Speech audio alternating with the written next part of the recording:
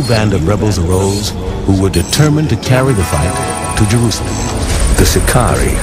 To the Sicarii, anyone who wasn't fighting the Romans was a collaborator and worthy of death.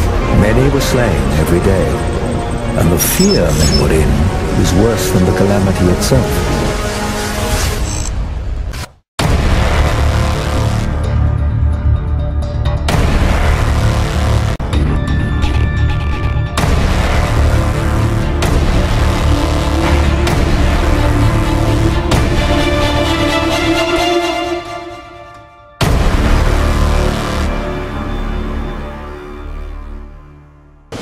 There's 14.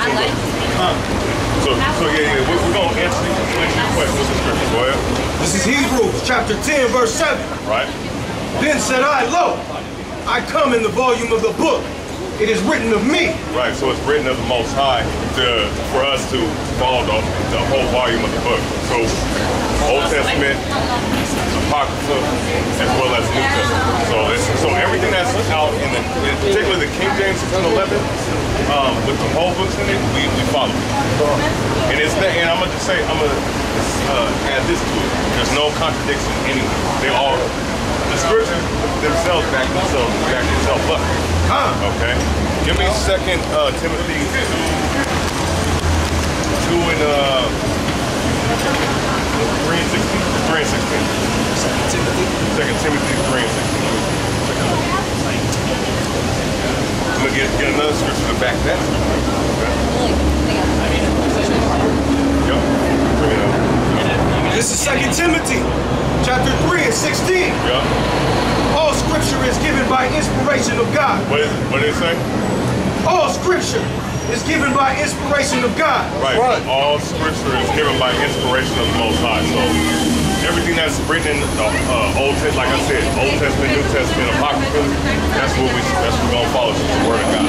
I know, Tina. I've been watching the news. They want to do it. I know they want to do it like now. Oh, did you hear about what they're doing at one time in Wisconsin, where they're having their employees being chipped in the hand? Did you hear about that? That's something that I heard some news too, that they're about to have law enforcement. Yeah, martial law. The martial law on the. But I have a question. Are you guys gonna I know this is what my grandma has taught us. When the time comes, we have our little bag, our bag and stuff. That we're not gonna be able. Pretty much, there's not gonna be cars and stuff like that. Now. Pretty much when he comes back with fire. But the question that you're pretty much asking is, what are you doing those times, right? Okay. Give me Ecclesiastes 12 and 13. Oh, like the 10 is it 10 commandments? Yes, it's all those. We're gonna get the scriptures. 12 and Ecclesiastes 12 and 13. We're gonna bring it up. It got us all catching. Here you go. This is Ecclesiastes 12, verse 13. Let us hear the conclusion of the whole matter. All right, so this is the conclusion of the whole matter. What are we supposed to be doing right? As Hebrew Israelites, as Negroes, Latinos, and Native American Indians, and 12 tribes of Israel, read. Fear God and keep His commandments. Right, so when the scripture tells us to fear the Most High and keep His commandments, so we fear the Most High by keeping His commandments. It tells you that in Proverbs, it tells you that in multitude of scriptures. Go ahead. For this is the whole duty of man. So it's the whole duty of the Israelite people. Okay? Israelite man, woman, and child. This is the laws were given to us. Okay? Now, what was I going to get? Give me Deuteronomy 4 and 30. Because we're in the scripture that talks about the latter times, talks about the latter days. Yeah, Deuteronomy 4 and 30. Because it talks about the latter times, right? You know, even people that don't even believe in the Bible know that we're in the end days, right? That's right. In the latter days, latter times, right? Go ahead. This is Deuteronomy chapter 4, verse 30. Right. When thou art in tribulation, and all these things are come upon thee. Right, so you know about the great tribulation and Revelation. It's about the time of Jacob's trouble, time of what's going to happen to these people on the 12 tribes, right? Go ahead. Even in the latter days. So we're in the latter days right now. we're in the last end of our captivity. We're in the last end of this particular kingdom, because the new kingdom that's going to come is the kingdom of heaven, which is going to be ruled by the Israelites under our king, who the world knows as Jesus Christ. Okay, go ahead. What'd you say? Isn't his name? Go ahead. Yeah, go ahead. If thou turn to Yahweh thy God, right, and shall be obedient unto his voice. Right. So be obedient to the scriptures. Go ahead. For Yahweh thy God is merciful God. Right. He will not forsake thee. That's right. Neither destroy thee. Right. Nor forget the covenant of thy fathers. That's right. Which he sware unto them. Right. So this is what Moses is saying. The Lord gave these words to. So he's saying in the latter days, in the times we're living at right now, if we fear the Most High, keep His commandments, and we come back to the law, statutes, and commandments because we've strayed away from our heritage, we come back to it, and we follow Him and have faith in Him, we'll be kept in those days. Okay? So that's what we need to be looking forward to right now. Okay. Okay. No.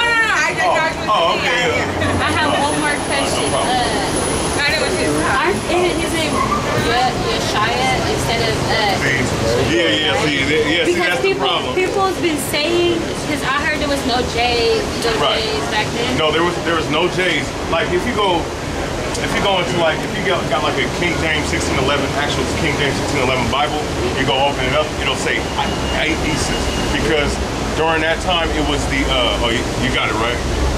So during the time of Old English, What is scripture with Jesus' name? Matthew 1:1.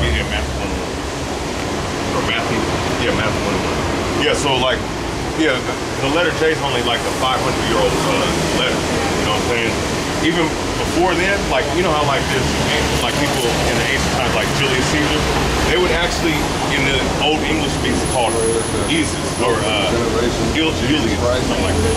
You know, so they'll have an I. Sometimes they'll have a U. Born in 1611. And that's the Old English, and that's why like you see brothers like us will tell you that the type of language we're speaking, the English that we're speaking now is more bastardized, more of a watered down version of the original of the Old English, the old Quaker English. So when we deal with the name, because that's another thing with GOCC that we don't teach, is that the name is not Yeshua, it's not Ahaya, because we'll go into actually get Genesis 4:26.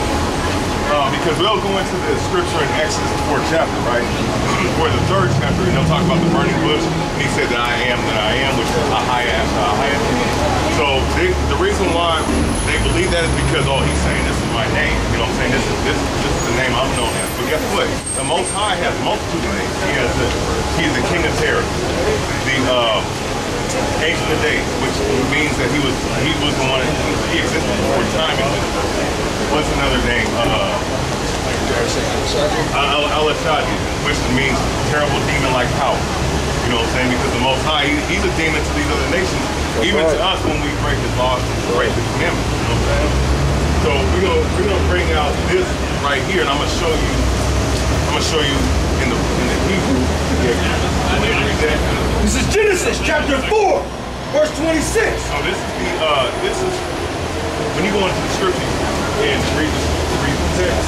This name comes way before what do you call it, a higher. Okay, go ahead. And to Seth, to him also there was born a son. Right. And he called his name Enos. Right. Then began men to call upon the name of Yahweh.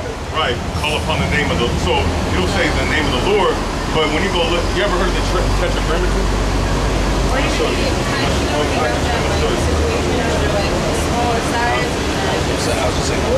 his thing, his guard. Yeah, you know what? No, yeah. Or you can pull it up. Yeah, go ahead. So you see where it says the Lord is covered up. He's covering up. It's really weird. Right. Right.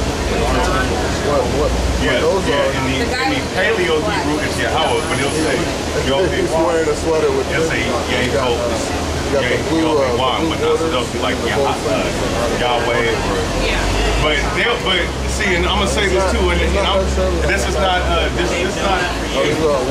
direct attack on DOCC, but we have to call it out. Because it's called like about like the season, call things out about Paul doctrine.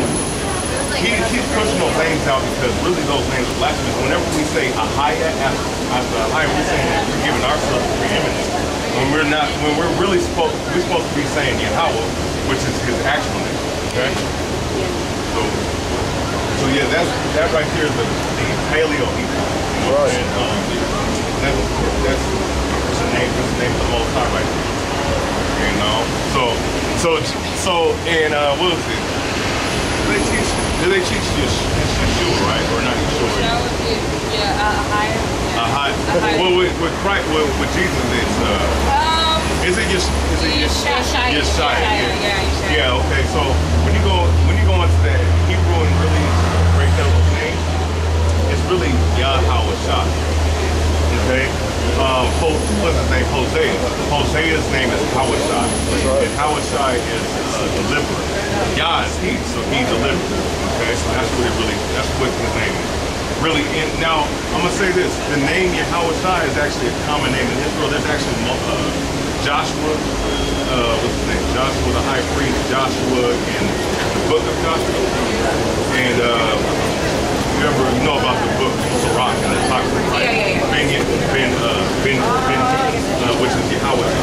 Okay, so there's people with the name Yahweh, but he's the one that has it. He's the main one with the name. God.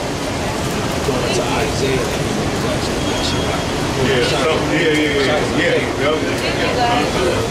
Nice to meet you. Actually, you know what? Yeah, no problem. We'll get you a flyer real quick. Okay. Thank you. You too. Be blessed. You too.